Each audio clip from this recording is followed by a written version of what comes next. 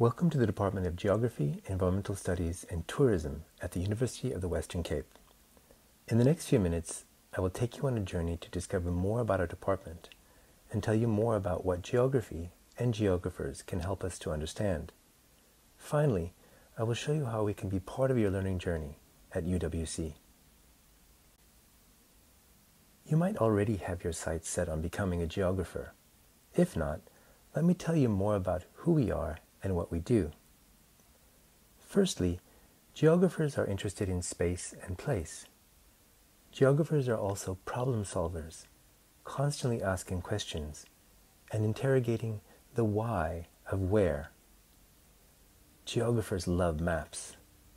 We visualize spatial information, making it visible to the world. Geographers are scientists, crossing boundaries between the natural and the social sciences. We are interested in connections, particularly those between people and their environments. In other words, between society and space. Geographers have been at the forefront of technological innovation and change, creating geographical information systems, or GIS, that now form the basis of much of what we rely on in our everyday lives. Are you still not convinced? Okay. Why should you study geography, environmental studies, and tourism at UWC? Let's take a look. Firstly, geography answers a variety of questions about settlement patterns and the very unequal ways that we inhabit geographical spaces. Geography also helps us to understand the process and impacts of urbanization. And with over half of the world's population currently living in cities, and growing to an estimated 75% by 2050, our understanding of cities and urbanization is more important than ever. Geography also helps us to understand the climate crisis, because all of those growing cities and flying between them has an impact on the viability of our planet going forward. Like our cities, the world we live in is an unequal one, and thus geography enables us to understand the experiences of a range of urban dwellers, their livelihoods, and their struggles. Geography also helps us to understand the causes and impacts of natural hazards, and the role of water in shaping society. Remember the threat of day zero? We hope we never go back there again. Geography can also help us to understand how the same mobility practice, in this case walking, can have very different meanings. On the left, we see people walking in the mountains for leisure, and on the right, people walking en route to a market to earn an income. Same mobility practice, very different meanings. When it comes to meanings, we can also use geography and tourism studies to help us to understand the different motivations for being mobile. So building on this idea of mobility, both geography and tourism studies help us to understand different motivations. So what's happening here? Are these individuals on the fence interested in a game of golf? Actually, no. They are migrants. They're sitting on the border between Europe and Africa, while the tourists below are playing a leisurely game of golf. It's all happening in the Spanish enclave of Melilla, a bit of Europe within the African continent. So you see, geography and tourism studies can help us to understand how this mobility practice impacts on everyday lives. So, geography and tourism studies can help us to understand how human mobilities in the form of migration, both voluntary and involuntary migration, and the factors that affect the livelihoods of those migrants. When you study tourism in our department, you will do so from a geographical perspective.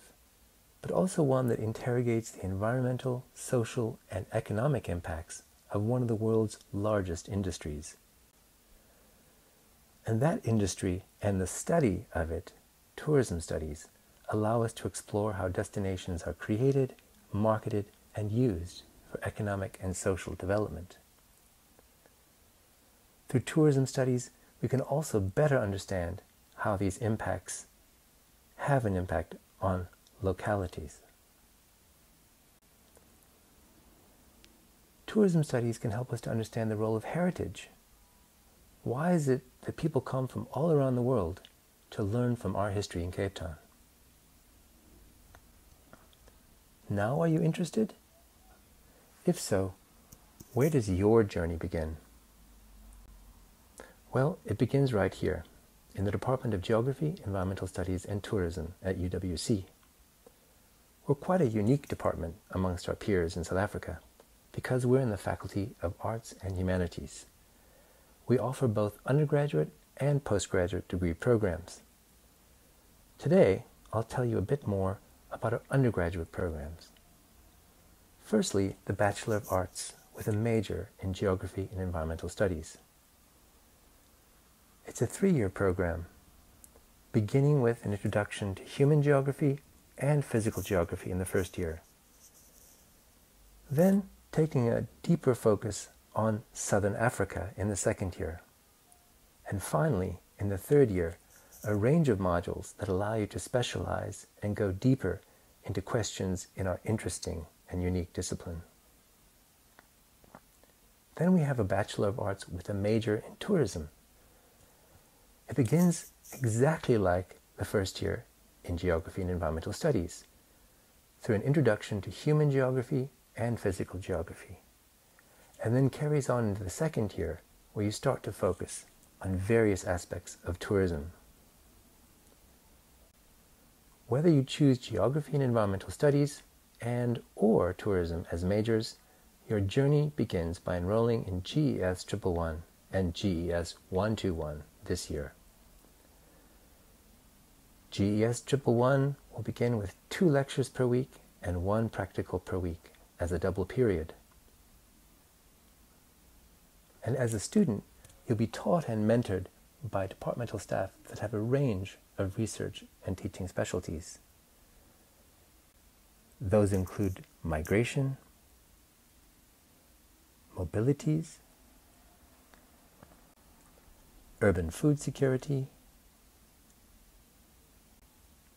tourism geographies, urbanization in cities, land and land restitution, environmental management, and GIS science and Earth observation, where we use GIS in order to collect, store, and analyze spatial information. We have dedicated GIS laboratories and equipment,